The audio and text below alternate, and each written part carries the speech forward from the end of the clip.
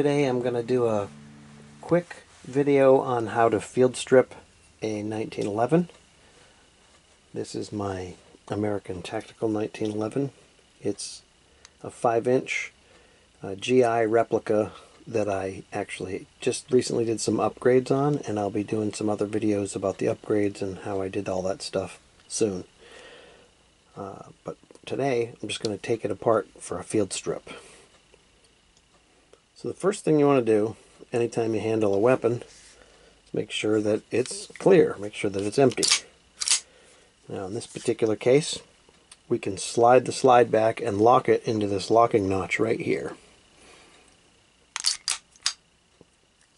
Push up the slide lock into the notch, and then the slide is held back in place, and you're able to look inside the chamber, make sure that it's empty, check, make sure there's no magazine or anything like that.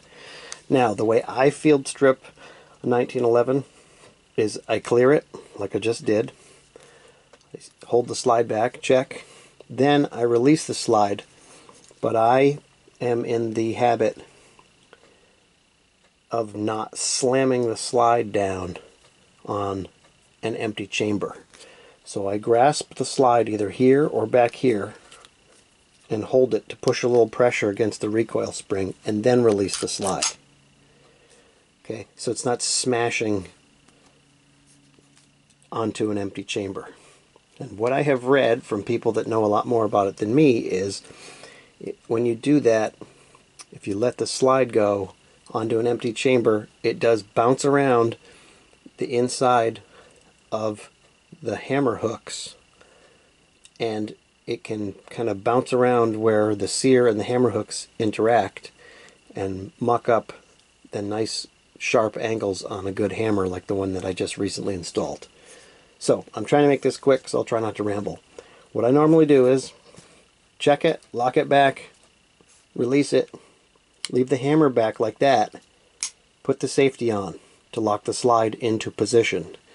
Now on the front here, this bushing is holding the barrel in. It's also holding this spring plunger right here, this little retainer or end cap. Okay, and that pushes in. It's under a lot of spring pressure right now. I believe the one I have in this gun is a Wilson 18-pound spring, maybe 18 and a half, I don't remember right now. So somewhere in the neighborhood of 16 to 20 pounds is what they normally are. This is a bushing wrench. You can get one of these to put on the bushing like this, push down slightly, and then slide the bushing the way I'm doing it right now. And you want to watch this piece. Make sure that it is retained on the edge here. And what's going to happen is if you pop this all the way out, this is going to fly out under spring pressure. You can do it the way I normally do it with just your thumb and turn it like that and then slowly guide it out. But especially if this is oily, it's very easy for it to slide out. Now what I normally do is slide the bushing back so it's in the center. If I have to push the recoil spring back a little bit, I do. Take the gun off safe. So what I was saying is I normally relieve the pressure, turn the bushing back to the center, undo the safety so that it's not locked anymore. Then I'm able to slide the slide back until this notch lines up with the slide latch.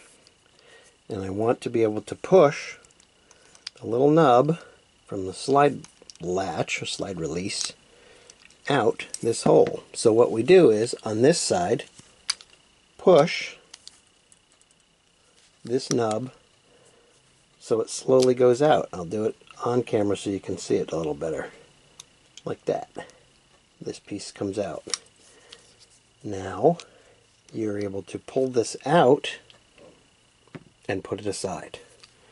Now this whole assembly should push forward and come apart. So now your frame can be put to the side, and the traditional style barrel and bushing, you would then turn the bushing this way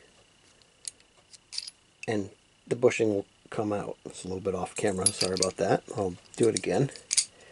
Okay, from the center, push it that way and it will come out. Now, you can take the guide rod and the spring out, and then you want to take the barrel link, push it forward, slide the whole barrel right out the front like that. And that is how you field strip a 1911. Of course, as they say, reassembly is the reverse of disassembly. I will do that on camera as well. For those who don't want to watch that part, you can end here. So a couple things to look for. If you have a traditional setup like mine, with the regular guide rod that's not the full-length guide rod, this is what it looks like.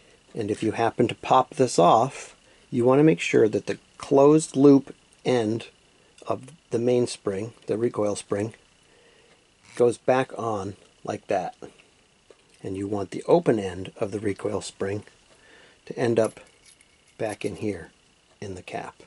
Okay, now I'm going to put this back together for those that want to see how to reassemble it. We're going to take the barrel, again, make sure that the link is pushed down, and it's going to slide right through the front of the slide like that till it's locked into place. I'm going to take my barrel bushing, put it in again at an angle like this, okay, and then turn it. You can even leave it in the middle or you can stick it back to the side. I'm going to put it back to the side only because I'm going to slide the spring back in a minute. You want to bring your link back up like this, and we're going to try and keep the link in this position when we put it back on the frame. So you're going to take your spring and your guide rod, slide it through like this, and to see the two little ears in the back,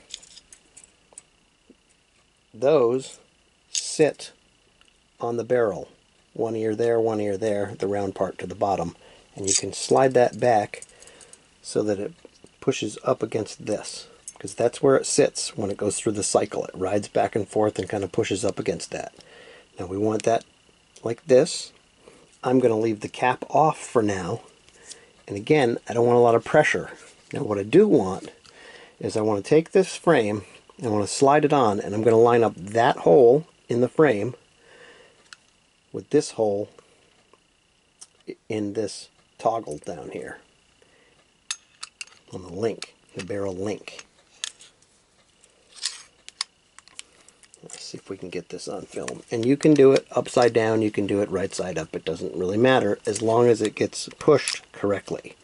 Now of course it's being a little bit of a pain because I'm filming it, but there you go. You can see it right there. And what you're going to want to do, I'm going to make sure that's open. See, I just pushed this link in there and kind of held it open. And you don't want to scrape this thing around because you'll scratch your frame, and that's how people get scratches on there and they call it an idiot mark and all that. But once you get it to where it's lined up, you want to slide this slide back once again so that the notch, the rounded notch, is lined up over the hole again. And you can leave this pin in here the whole time and do this once you know what you're doing. And once it's lined up, you just push it and click it into position. It'll click up against this spring-loaded plunger right here and then pop out the other side. Okay, now your barrel is held in place, and you can push the slide back forward, lock it again, make sure this is in there, take your cap, put it back on, and again you can do this with a bushing wrench, or you can do it the way I'm doing it right now with your thumb. Make sure this is held in place and kind of clicks. take the safety off. It should slide back. There you go. That's how it's done. Obviously, anytime you take the gun apart, before you take any ammunition to the range or shoot it or anything, you want to go through and do your safety checks. You want to make sure the hammer stays in place. You want to make sure the safety goes on and off. You want to make sure the hammer doesn't fall when you pull the trigger without the grip safety on. Okay? Grip safety on and pull the trigger. That sort of thing. Make sure you cycle it a few times and it looks like everything works okay. But that's how it's done. I hope that helps somebody. Like I said, I plan on doing a few more videos about this gun and the upgrades that I've made to it recently and some of my trial and error of fitting the grip. I actually am not done with this grip safety. I have to polish it and re-blue it, which I may film as well. Thanks for your time. As always, thank you for watching. Have a great day.